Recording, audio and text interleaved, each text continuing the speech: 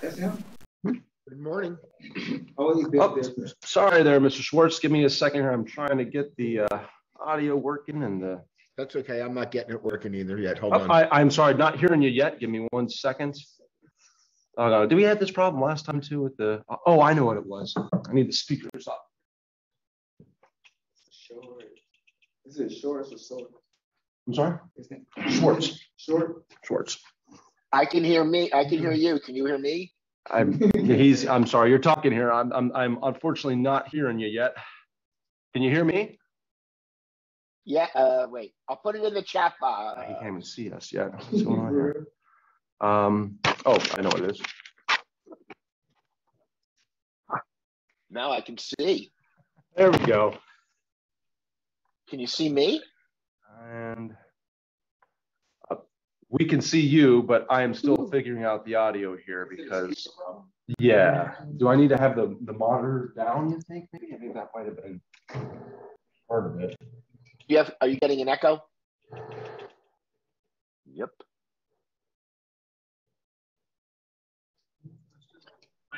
Yeah, of course. Okay, Mr. Schwartz, do you mind doing a sound check for us here real quick? No, not at all. Uh-oh, still not working. Okay. Yeah, I'm probably a real good question. I'm asking about Facebook. Just give me 1 second. No problem. Anyone have any thoughts on why this audio might not be working? It's a connection problem, right? Try to, let's see here. I'm hearing you now. You are? Okay. 1 second. Hi, this is Neil.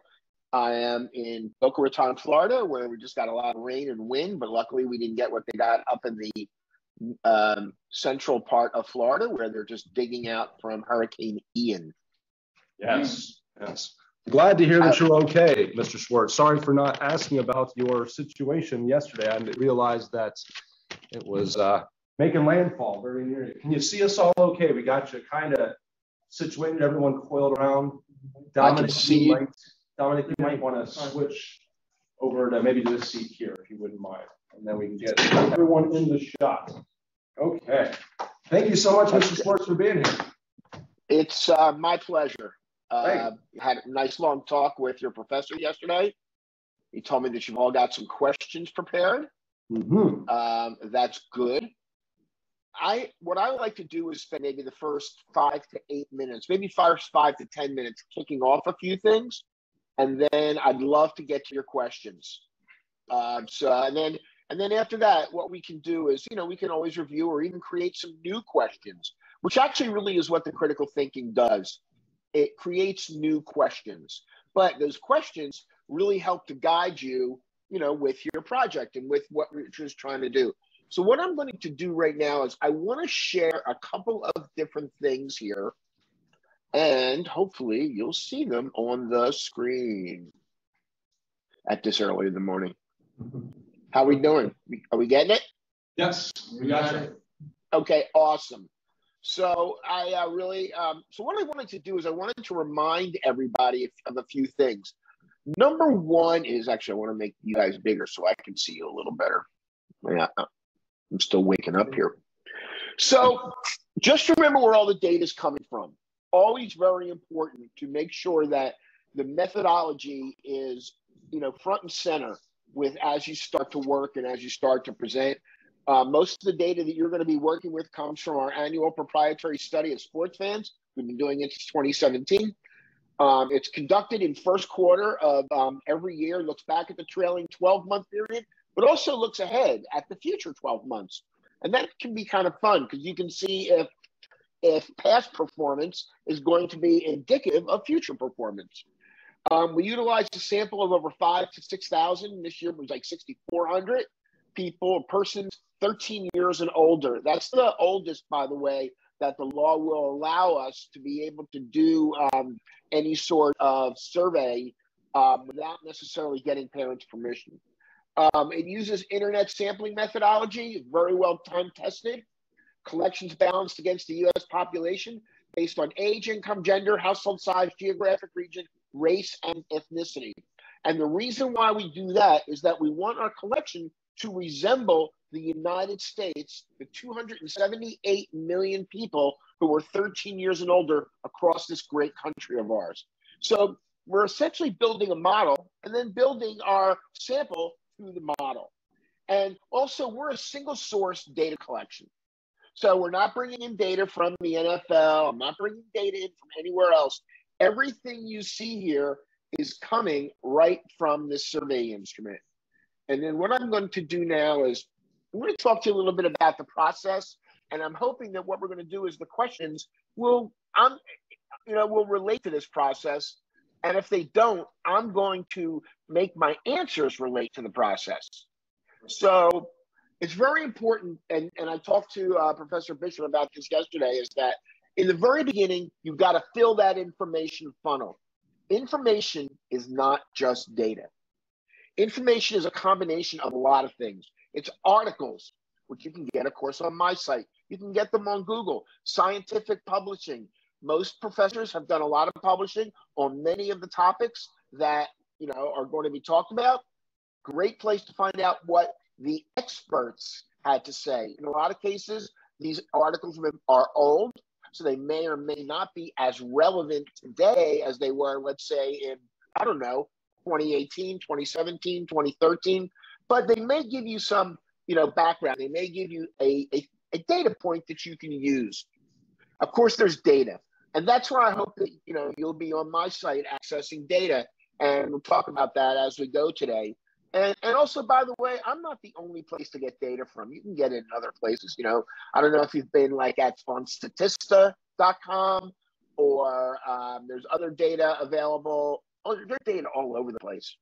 You can get it even if you go to the NFL.com. They'll point you to a lot of their own data.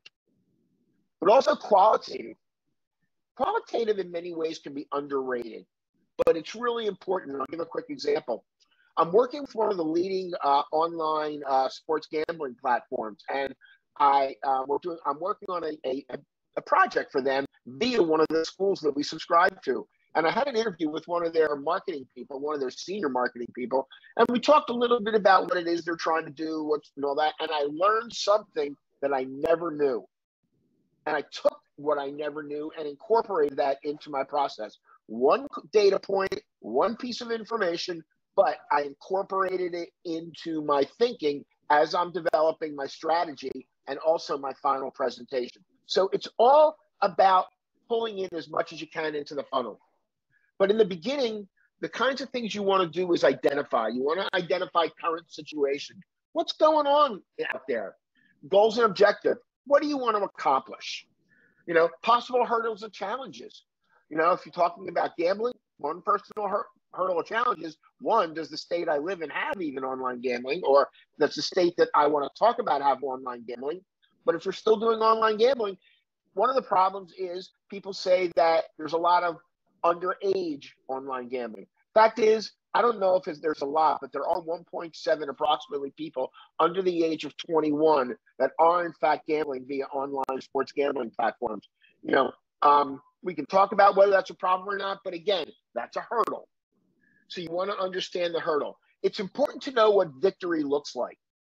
How am I going to keep score? What's going to be the important numbers that are going to let me know what victory looks like?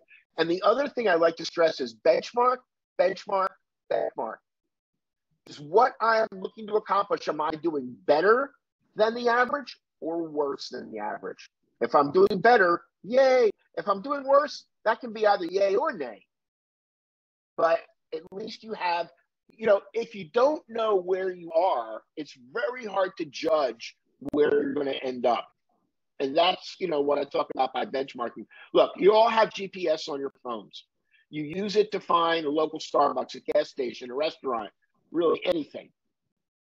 So you know where the final destination is, but they're going to give you multiple routes to get there. Toll roads, no toll roads, divided highways, no divided highways, traffic problems, no traffic problems. So you want to be able to make sure that you use the best route and benchmark that against other possibilities. When you're filling that funnel, you also want to look for the things like targets.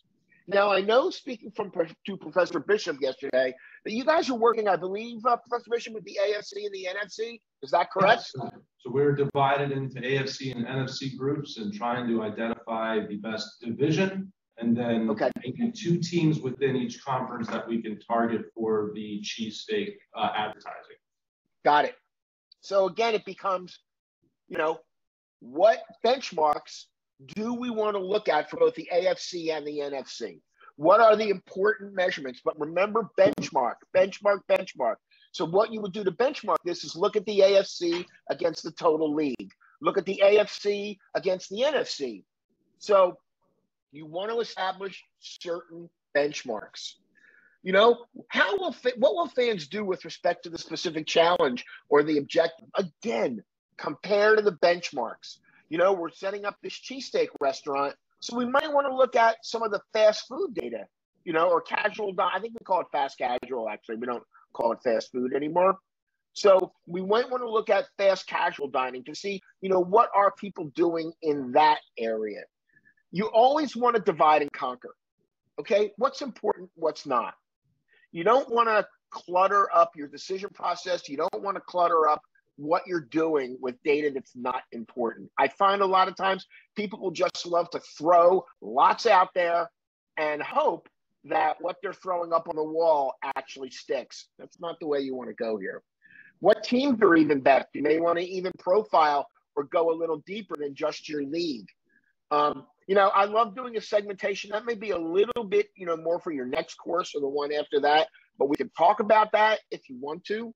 Narrow down. I like to use what I call the best, better, good format for things. It used to be known as good, better, best, but I call it best, better, good. Who are my number 1 targets? Who are my secondary targets? And then who are my tertiary targets? Again, data, really the only way to find that out. And then the last point is you want to activate. How am I going to activate with these particular clients? How am I going to hit my targets? And then what is more important? Do I want just the number of people, or do I want to look at engagement? And we can talk a little bit about that because they're both important, but some are more important than others.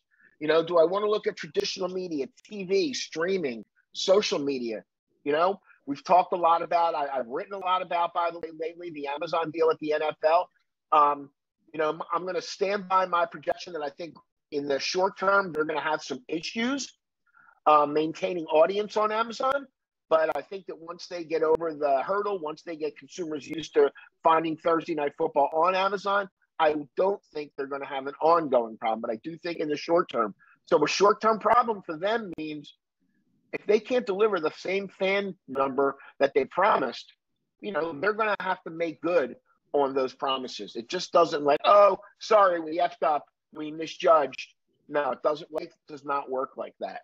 Neil, if you don't mind, just because I am excited about the Dolphins-Bengals game tonight, which Me too, by the way. It's here, and I hope that it's still going to happen. As a Bengals fan, I'm excited to see it. I had read that Amazon bought the rights for Thursday Night Football for around $1 billion through, I think, 2033 or so.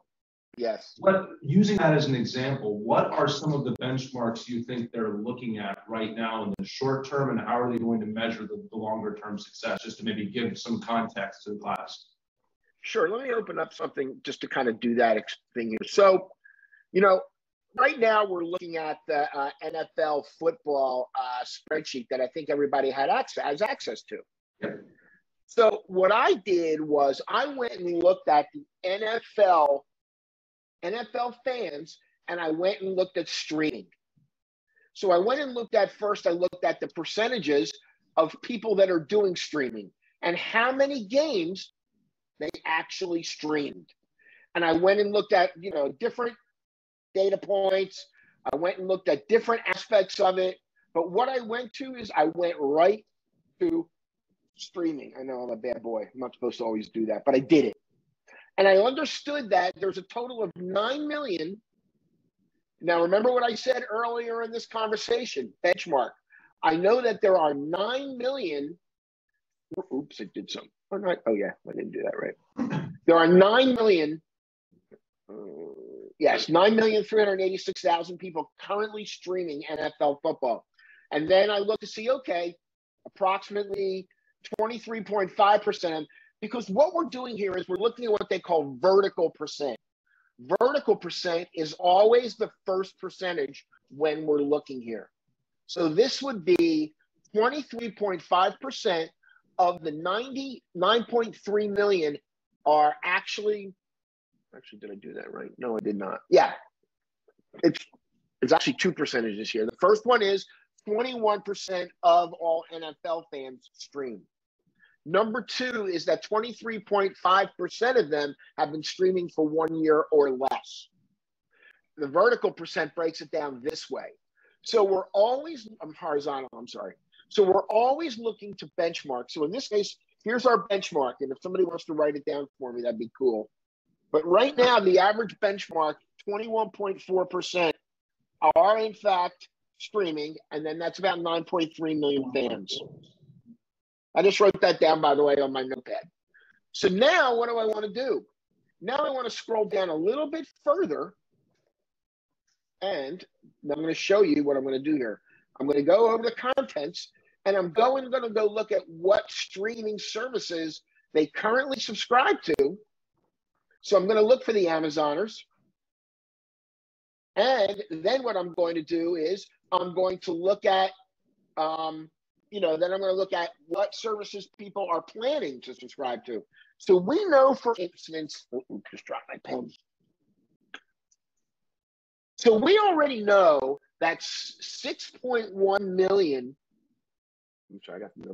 6 million fans are already streaming or already have Amazon Prime. So 6 million of that total 9.3 million that we talked about, and their percentage, though, is much higher.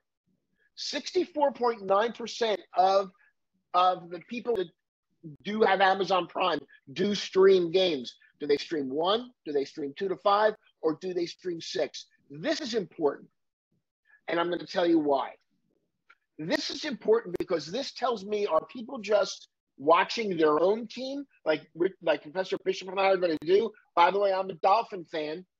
I'll be watching tonight. I hope Tua is going to play.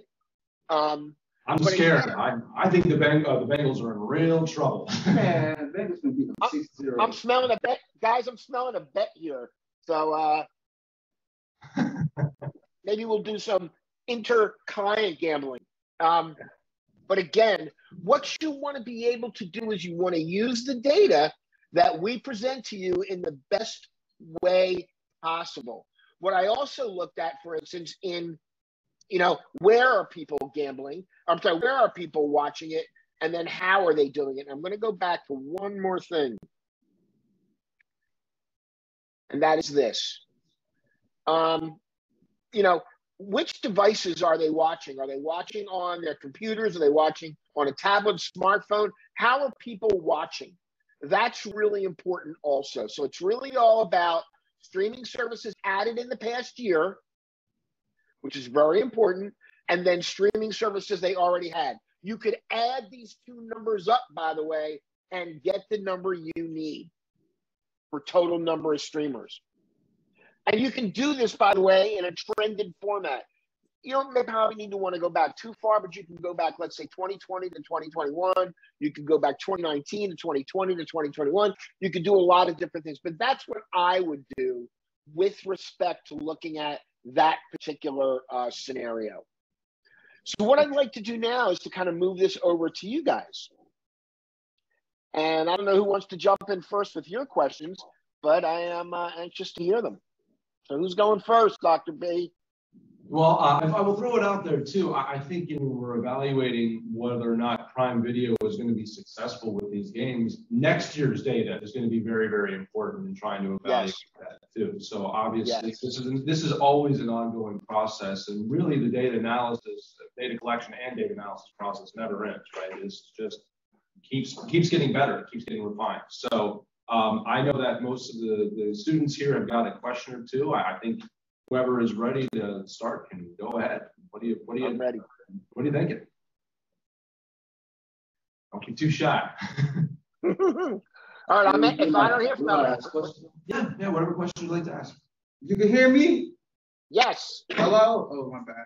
All right, so back to the very first slide. Wait, do you think you go back to the first slide that you had up? I can. The one where it said like, because it said something about like they targeted like a kind of like area. What do you mean? This one or that one? Or just this one, or the data itself? Yeah, that one. No, Yeah. go back. Methodology one, yes. Yeah, because right here it's saying they reach off age, income, gender, household size. So speaking of household size and income, right?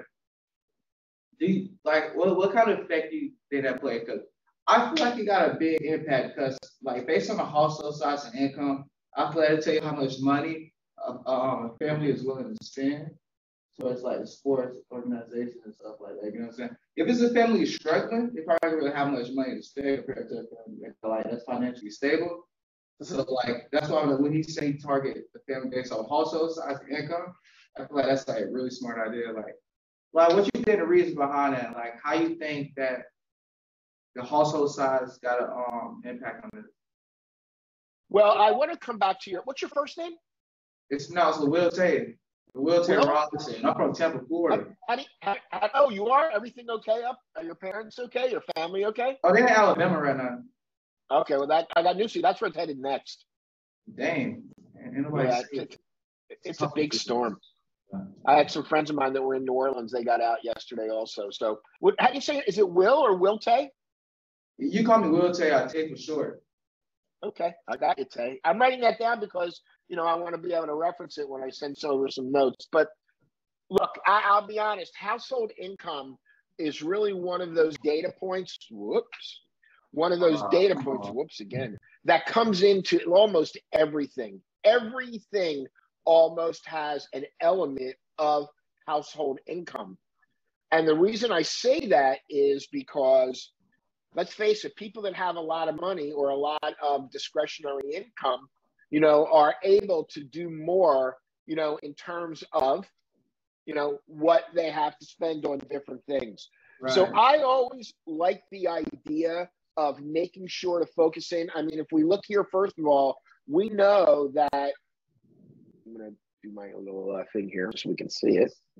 So we know that there are 143 million NFL fans nationwide. We know how they break down by gender. We know how they break down by age. We know, but one of the things that are really important is household income. So it's very important to know that interesting thing is the largest percent of people that are NFL fans, the large are people that make over $100,000 a year or have a household income of over $1,000 a year. So, it would be interesting to maybe find out who are those people. So you go to this line down here and you start looking and understanding where are they located. Well, we know by census. I'm going to actually pull this over a little bit if you don't mind. I'm going to go all the way. I'm going to go all the way to the right because I've actually got it divided by the 9 census regions here. So, we may want to look and see, okay, how are the numbers divided in terms of the census region? If I'm working, let's say, with NFC teams, I might want to focus differently than, let's say, if I'm working with AFC teams or a specific team. So as an example, you can look up West, North, Central Census Region. You might see that, that's a fairly small number. And the East, Northeast, South Central, also very small. So again, you want to be able to draw those comparisons and you want to be able to do those benchmarks. You want to look, by the way, I love working with generational age as well as income. So they're right next to one another. So I would definitely look at that. You could, obviously education's always interesting, attended and then watched, would be your 2 biggest numbers. I mean, you've got 15 million people attended, of which 6.6 million are, have household income of over 100K. So you always, again, want to benchmark. But I do believe, just like you say, that household income is a really important determining factor. And especially when we're trying to sell Lexuses or something like that, right? We want to target those 100,000 plus earners for those luxury goods. Whereas if we're talking about fast casual dining, even people that are earning less money are still going to be able to afford those products. So that's actually debate. And actually, in some ways, fast casual dining, is a really good category for really all income levels. Called quick service restaurants. So, I have this up on the screen. So the interesting thing about this is, and I'm going to scroll back to our income question. Here we go. So what do we know here? So let's just do this. Okay, we know we know that there's 143 million NFL fans nationwide. And what do we know? We also know that there are approximately 50 million of them that have a household income of, so, you're looking at about 35%. But now what you're doing is you start looking at, fast casual dining. And what do we see? Well, we see that if you look for, let's say, Wendy's, 29% of Wendy NFL fans that are also inclined to use Wendy's, make a little bit less. They're 50K to, they're 50K to 99K. Or you could start adding, let's say, these together or these together. So the idea is that the data will kind of take you in a different direction depending on what specific category you are talking about. Good job. I'd say that's a good kickoff. I appreciate, but good question. Household income really does matter. Great job, man. And the next extension of that too, real quick, I'm sorry, Nelson, I know you're ready to go. But the next extension of that too for household size, right, is the bigger the household size, the more family members need to be taken care of. So if we have a one person household that's making 100,000 or more, they have less expenses. Yes. Most likely. And of course, you want to double check that data and make sure that you're not allowing your preconceived notions or biases entering into that. But that's where the household size comes into it, right? Again, this is me looking at my own situation, and so you don't want to use that as a way to globalize information. But I am a household size of 1, so I have a lot more discretionary income because I am not paying for childcare and extra costs and things like that. So I'm a good target for NFL because I'm watching through streaming. I am attending games. I am influenced by their advertising. And so that's what we're trying to substantiate with the data there. And again, be careful with those exceptions, but that's the household income link. The thing is, just to follow up on Professor Bishop for a second, this is why age and generational age can be really important. Look, we know that Gen Zs, people that are 13 to 24-year-olds aren't having kids. They don't have them now, most likely. Of course, there's going to be some exceptions. And yesterday, by the way, this brings up another point. When we're looking at data, you want to look at the rule, not the outlier. There are always going to be outliers. That's one of the reasons why when we're, statisticians or data people like me love to talk about averages. So, we talk about average versus the outlier. Don't get hung up on 1 or 2 outliers. A friend of mine's, 24 years old or 22 years old, they have a kid already. You're right. There's going to be plenty of outliers, but the rule is what we want to shoot for and not the outliers. I'm not saying that outliers are not important, but you want to, my dad used to taught me this expression. I've used it a lot in life. You want to go fishing where the fish are. So would you rather go fishing where there are a million fish, or would you rather go fishing where there are 50 fish or 100 fish or 1,000 fish? Personal love, I feel that. Oh my gosh, I felt that. Good. Mission All right, next gentleman in front, I think, had a question. I think Nelson might have been ready, or don't matter. All right.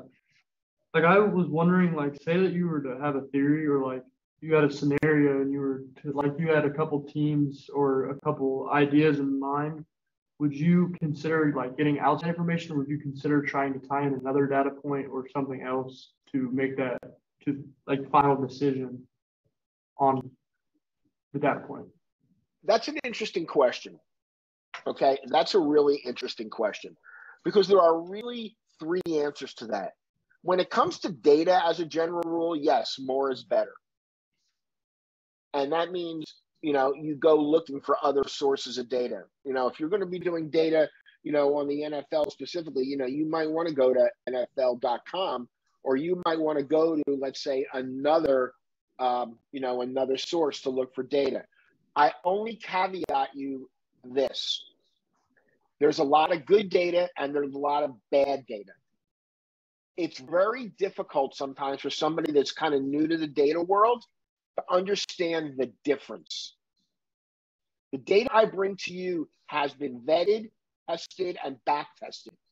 And we've been doing it for a long time. So I feel pretty confident about our data.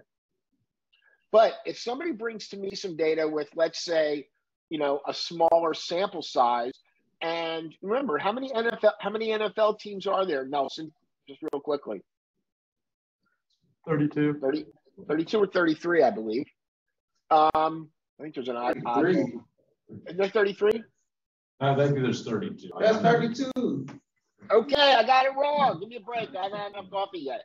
But or if I had any meat. Okay, so here's the thing. If you've got 32 teams and you're using a sample size of, let's say, 3,200, right? So in theory, that means there are only 100 responses for each one of those teams, right? Yes, sir. As you start to go down and look at, let's say, household income, 20%, let's say, I'm just using this number arbitrarily here. But if 20%, let's say, are 50,000 income or above, you're starting to slice that sample up pretty thinly. Okay, so, the bigger, as a general rule, larger numbers work better. There's this thing, and I don't want to get into science, but maybe Professor Bishop will, but there's this thing called the law of large numbers. But there's also, the law of small numbers. Small numbers are just not reliable. They wobble. They can be a little bit subjected to what we call survey bias. And, again, smaller numbers can move a lot easier. So, Nelson, it's really important when you're bringing in other data that you may or may not be that familiar with. It's very important to know where the data is coming from. How many years of data do they have? What sort of testing or back testing have they done? And then here's my favorite thing. Match it up to some other known data sources. Match it up to mine. I looked at something the other day. It said, I don't remember what it was, but it said there was, 6.5 million, up 12% from the previous year. Well, we had 7.5 million, but it was up 10%. So how would you interpret that particular statistic, Nelson, just out of curiosity? I'm sorry, just to clarify, it was Dominic that asked that question. Oh, I'm sorry, Dominic. I muddled it up because I mentioned Nelson's name. My apologies. No, you're fine. It's my fault, too. I didn't hit that. Can you repeat that again, please? Sorry, my bad. Sure. So let's say my data says that there are 7.5 million people that, I don't know, let's say subscribe to Amazon. Mm-hmm. But I looked at somebody else's data and it showed that 6.5 million subscribe to Amazon. But in both cases, when I look at the trend of growth, they showed that it was growing at around 10% a year, and I showed they're growing at 12% a year. What's the most important number to you that would give you, let's say, a little bit of confidence in the data? I'd say the one growing at the 12% rate. You're absolutely right. You're absolutely right. Because you always want to, look, whether it's 7.5 million or 6.5 million, that's not really the most important point here. The most important point is that the trends, the direction, is it going up or down at the same rate or close? And that's what you want to look at. If their data shows that they're going up 10% and my data shows that they're going down 10%, well, then Houston, we have a problem, one way or the other. So you always want to look to determine, both what I like to call tonnage, 12 million versus 10 million, or trendage, percentage up, percentage down. But Dominic, I think that's a really good question and a really good point. Thank you. Maybe now, Nelson. Are you ready? Yeah. So I saw that there's some statistics on there that show like people's favorite like college team or soccer team. I just want to know like what the relationship between that and like people's favorite NFL teams, like how do they correlate? Good question. Well, I have given you access to something, and I sent it over to Dr. Bishop last night. I have given you access to this data file that you see up on the screen right now. Okay? You don't pay for this, but I like Dr. Bishop, so I've already given you access to it. And also I love working with your school. So I've given you access to the data. So when you say correlation, that's a dangerous word in this case, and I'm going to tell you why. Because let's go and look at NFL football for a change. So we know there are 143 million NFL fans. And let's use a city like, I don't know, let's use New York, okay? Now, in New York, they're dominated, of course, by those stinking New York Jets. That's just my own editorial comment, by the way. And the New York Giants. They gave the Bengals a win. I'm from Philadelphia originally. So I have in my DNA, I hate the Giants, I hate the Jets. I pretty much hate every New York team except for Syracuse, where I went to school. But so what you want to do is you have to be real careful, because when you start to look at regional and college, there's 6.4 million New York Giants fans, let's go round up to 2.6 million Jets fans. Well, you know what? The University of Texas at Austin has among the largest fan base in the United States. They don't have squat when it comes to Jets fans. They have, Duke has some fans. University of Michigan, Jets fans don't have squat when it comes to, the University of Michigan. Let's see if I can go down to my school if it's here at all. Oh, please be. Looks like Syracuse isn't even here. Hold on. Dang. Get it. Let's see here. Looks like I'm going to get. Wait, No. It looks like not. Professor Bishop, where'd you go to school? Where'd you go to undergrad? I went to Ohio State. Oh, I'm pretty sure they are in there. I'm pretty confident in that too. Ohio State. Okay, University of Oregon. I'm gonna pander to the professor for a minute. All right, let's go to him. I'm sure they're here somewhere. They were at the top. There it is. That's where they Well, should the be. interesting thing is, okay, so now we go to the Jets. So we know, for instance, that the Jets have a total of 2.5 million fans, of which approximately 19,000 of them are fans of the Ohio State University, and Giant fans are 90,000 of them are fans of the Ohio State University.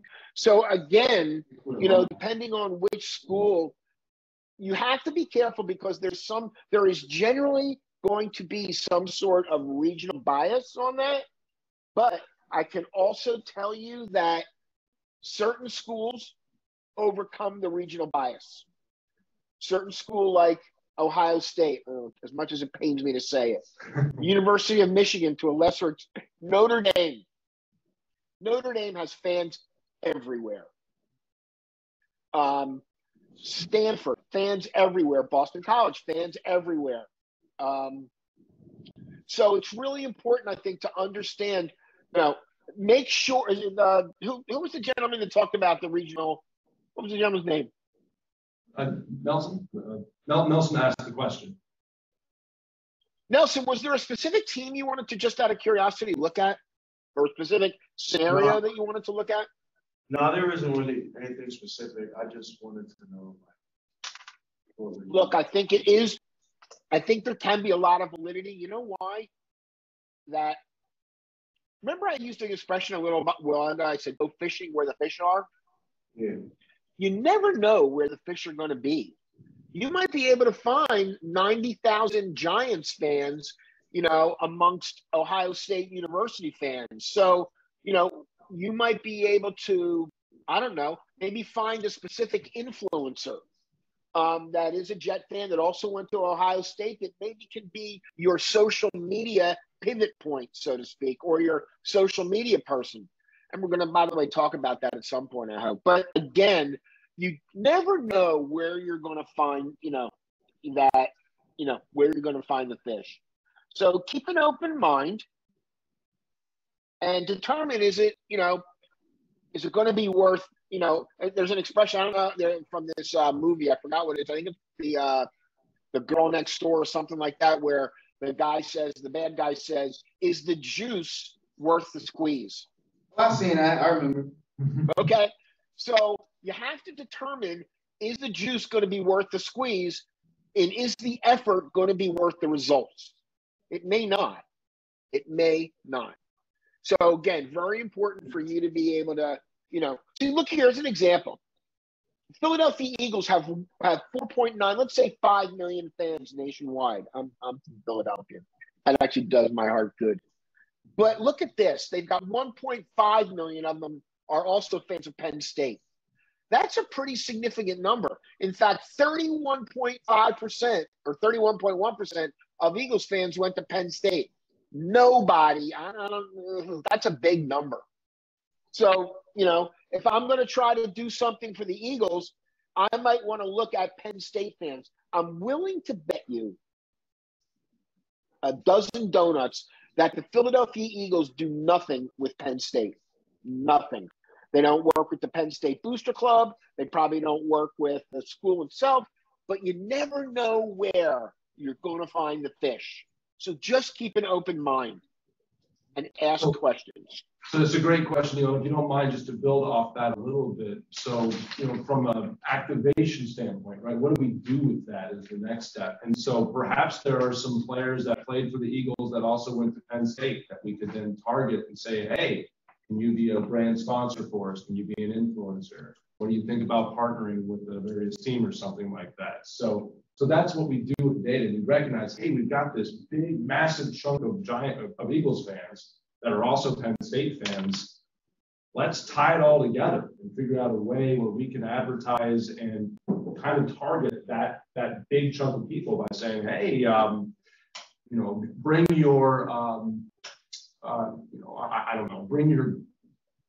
wear a Penn State shirt to a game and get a free beer or something like that, right? That could work as a way to kind of market to that group and maybe influence the way they're purchasing. Here's an interesting way to do it also. And by the way, Professor Bishop, thank you. They're perfect. That was the exact right answer. But of course, I didn't get to where I wanted to get to here. So, one of the other places you can go for activation right now is always social media. Always you can find out which social media platforms. In this case, I'm looking at, the hell am I looking at here? This is Twitter. So again, you can line up all of your social media platforms and determine which ones are going to be the best. So you want to look at the combination of things. One, you want to look at the combination of volume. Is there enough volume there, enough fish? But then what's the percentage? Are there more Twitter fans that are Philadelphia Eagles fans that maybe also follow Penn State? You want to look at that. One of the things I did last night that was interesting when I looked at this sports gambling situation is, when you're looking at sports gambling, let's say, and you want to target higher income households, guess what? TikTok is not going to be the preferred, let's say, social media platform for those people. But if you look at all NFL fans, man, TikTok is just getting it done. It has the largest year-over-year growth in terms of fans, and it is right up there with Instagram. So what you want to do is you want to make sure that when you activate in the right place. The juice has to be worth the squeeze. Well, go ahead. You got something you want to ask. Who's next? Oh, my bad. I know you've seen that. One thing I would say, like, I don't know if you're already doing this, but one thing I noticed is like, you gotta work with the generation, like when you attract fans, you gotta do like, what is the new generation interested in? Like, what stuff they like? Okay, nowadays people love being on TikTok, like Snapchat more, Instagram more, because Facebook more of an older generation thing, you know what I'm saying? But like the younger people, they tend to be on like different stuff. Wait, stop. You don't have to clarify that we're all good people and all. You don't have just say what you want to say. In general, just say what you want to say. Oh, what I'm saying is like, do the way you operate, do you do like based off like what's going on in today's world, like instead of doing the same thing over and over again, like do you evolve like yearly, like based off like what people into that year? Well, the answer is absolutely. And okay, I see you now. I'm proud of you. There you go. The answer is absolutely. But the interesting thing here is let's look at something. So we know that there are a total of, as I remember correctly, 143 million NFL fans. And, we can compare, let's say, Twitter versus Facebook. And here's the interesting number. So if we look at those, let's say that post 1 to 3, let's do daily. I don't like that number. Let's do the number of people who post 1 to 3 times a week on Twitter. 1 to 3 days a week. Yeah, okay. If we look at the 50,000 number, Facebook has a much larger number. In fact, almost a lot more. I'd say 50% more, if I'm doing my math correctly. So again, you want to be able to really, again, isolate. You want to narrow down your targets as best you can. That was Tay, right? You already know what it is. I wrote it down, dude. I mean, I know I'm old, but I do know I've learned a few things. I know. Look, I know I'm old. I've learned a few things though over my. I don't even want to say how old I am, but I guess the point I'm saying is you want to try to narrow things down as best you can. How many of you heard the term niche, N-I-C-H-E, or niche marketing, or niche marketing? How many of you have heard it? Okay. Everywhere you go, everybody I have a conversation with, they use the word niche. And what is a niche? A niche is a smaller group, a smaller area, a better defined smaller group. That's what people are looking for.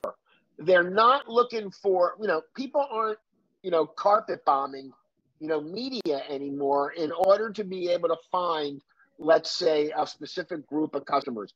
You can't carpet bomb in terms of advertising.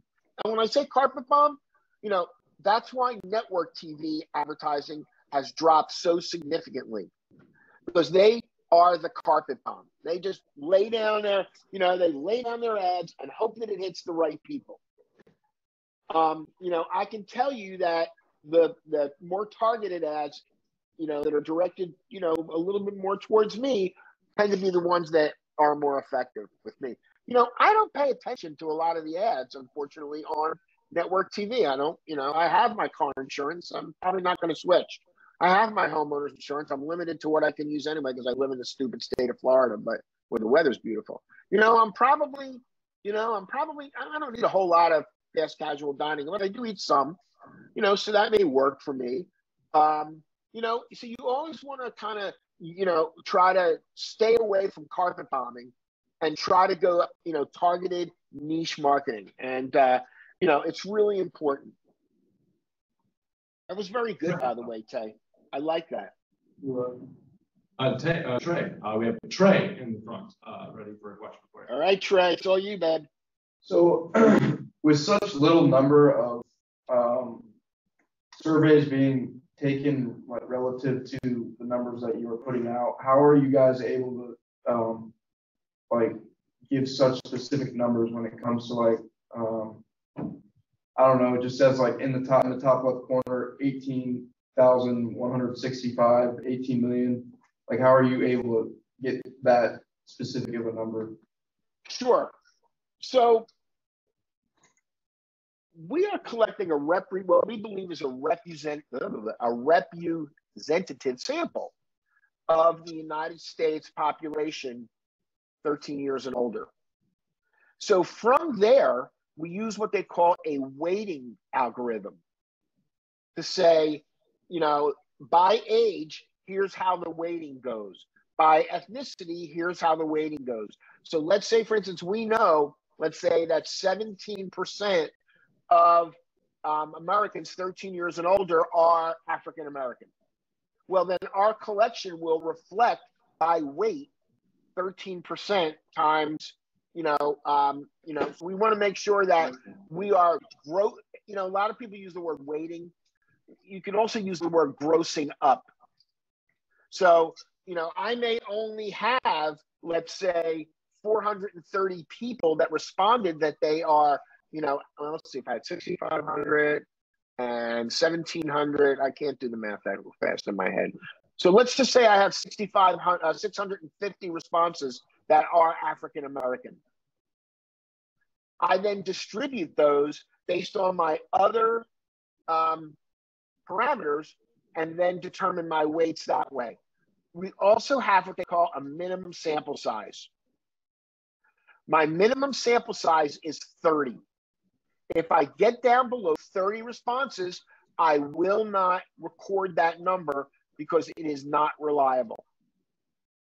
So we know from statistical, and Dr. Bishop, I don't necessarily want to get into that deep of a science sort of thing, but we know from using some statistical formulas, and by the way, these formulas, I did not neither one of us, Dr. Bishop nor I, came up with these. These are in books. I know the difference. The interesting thing is I did a sample size of almost 6,500, but you know what? I could have collected 5,000 and had the same accuracy as the 6,500. So bigger is not always better. Better is how the sample is created and how the sample is built. But we have a minimum sample size of 30. And we have, we've tested our weighting formulas and our weighting algorithms out pretty extensively. So I feel pretty confident, in what we're doing. But, again, Trey, it's always about looking at the data. And it's also, if you don't know, don't be afraid to ask. You've got somebody in the back of the room, your professor, who's very knowledgeable. Say, hey, Professor Bishop, I found this data, but here's where I found it. Do you think that, this is reliable? Or do you think maybe I should steer clear of it? Or send it to me if you want. Yes. Did I answer the question? Yeah. Yes, sir. And then just to add to that, right? I mean, that's the goal of the representative sample, is to essentially get responses that are consistent with the entire population, so they can be grossed up or scaled up or whatever in a kind of, it's inexact, right? Because we're talking about what is the exact breakdown of 150 million people. We're not saying that these numbers are 100% spot on to the T. It's trends. It's this general group is represented enough in the sample so that we can say what they're saying is consistent enough for the entire population. And that's what a representative sample is. It is complicated to get that figured out from a research methodology side of things. And just to back that up, I also tell people all the time, don't just rely on one data source. Look for data sources that will confirm or refute what it is that you're seeing. I realize you may not have as much time as you need to do a lot of that. But again, how long does it take to Google, NFL social media usage? It doesn't take long at all. So you could compare, let's say, something else that's out there. And I'm sure there's a college professor somewhere that has done a research paper on this, and you can look up their numbers. Now, again, their numbers may be older, their numbers may be calculated a different way but it's just going to give you want to fill up that information funnel. When it comes to filling up the funnel, more is better. But the good stuff hopefully drips down into the page. But the funnel needs to be full in order for that to happen. And when you are actually writing up or preparing presentations on this, you then include, at least on the academic side, what we call a limitations section, where you say there are some limits to the data here, and we recognize that this may not properly scale for a variety of reasons. There may not be statistical significance and a whole bunch of concepts that are beyond the scope of this course. But everyone understands that we're doing a representative sample. There's some there's some inexactitude in it. We can't say for sure with a 6,500 person sample that we are capturing the exact perfect number of 150 million. But yes. we've got numbers that we can show trends. We can show, aggregate numbers. And well, for instance, that Penn State information, right? We don't know if it's 1.2 million or 1.3 or 1.4 based on a sample size. Maybe we do have it a little more hammered down than that. There's some slippage there. But the point is the broader numbers tell us there is a whole heck of a lot of Eagles fans that are Penn State fans. And that's the important piece. Trey, go ahead. I'm sorry. So you kind of answered it there. Sorry. I was just gonna how sometimes I get stuff right. Close you think the numbers are, but it's more of just like the big idea. I think that's a great question. Yeah, no, it's a great question. No, absolutely. Look, you're working with data. These are all the kinds of questions you should be asking and you should be understanding. And you know what? Look, data can go two ways with you. It can be boring as hell or it can be fun as hell. For me, it's always fun. It's always fun. But, that's just me.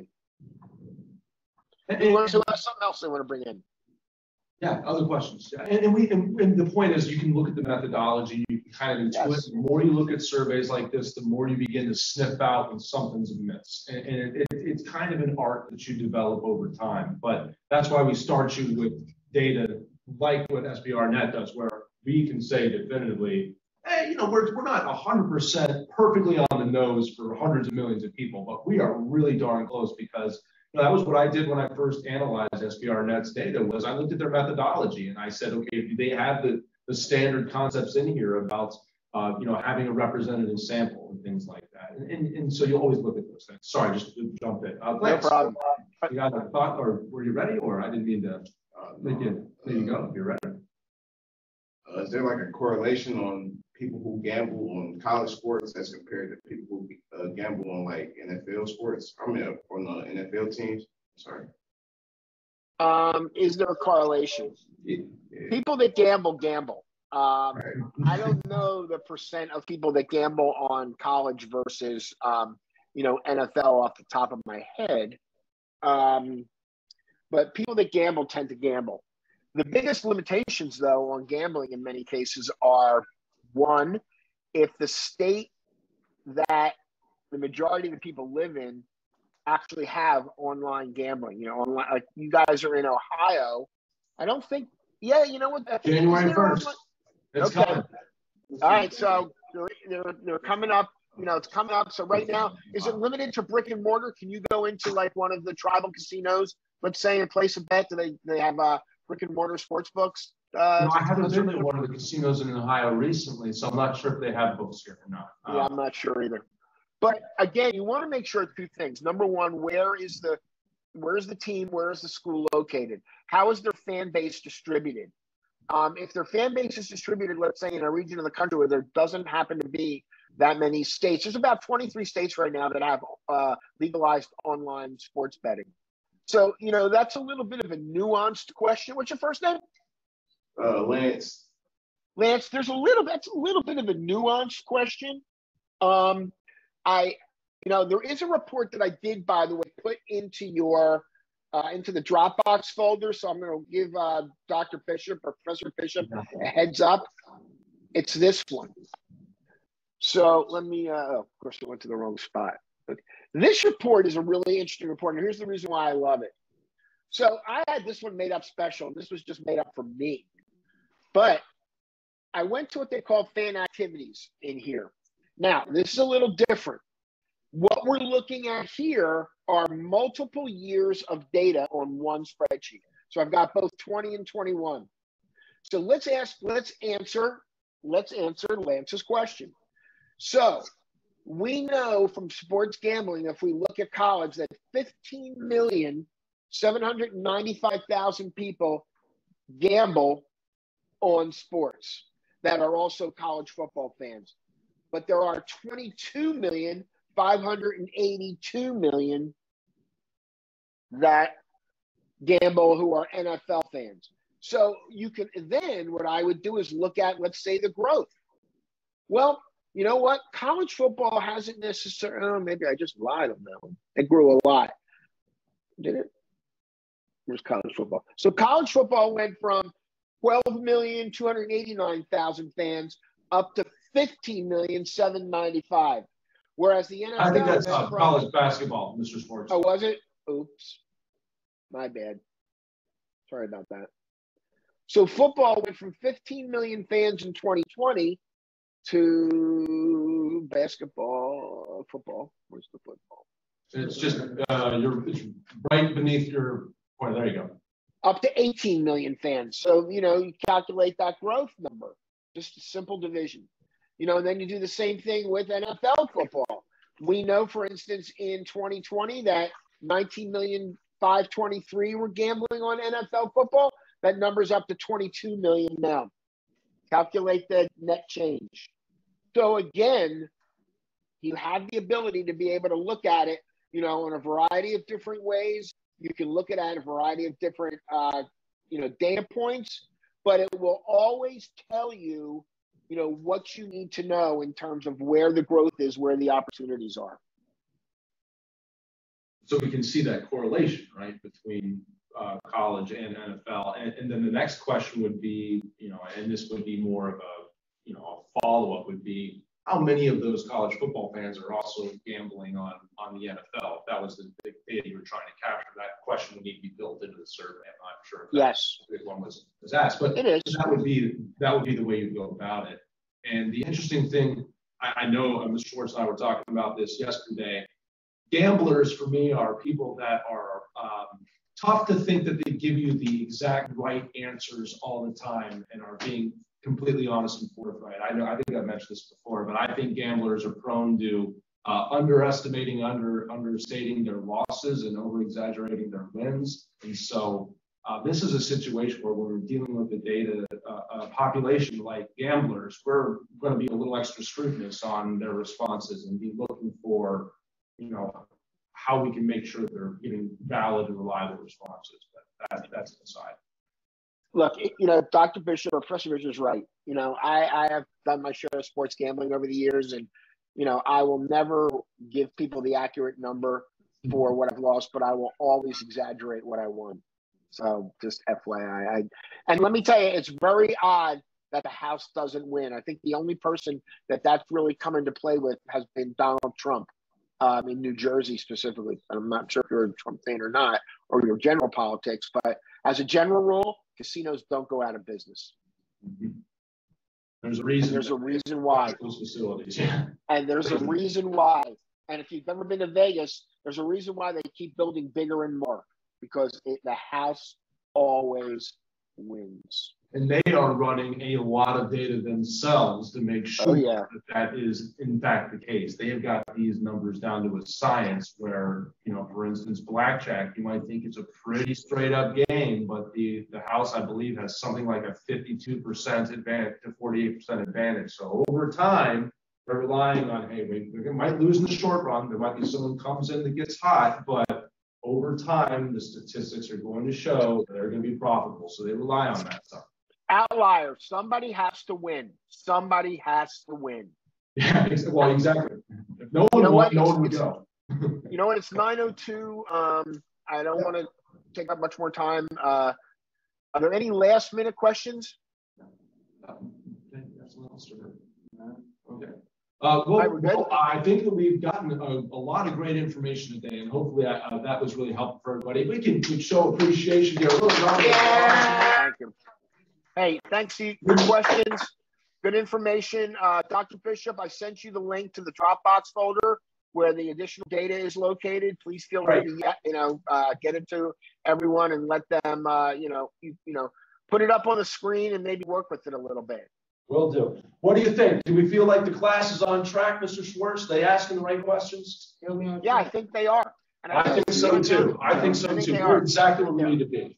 Perfect. Thank you so much. Have a great day. You too. 1 second here. We will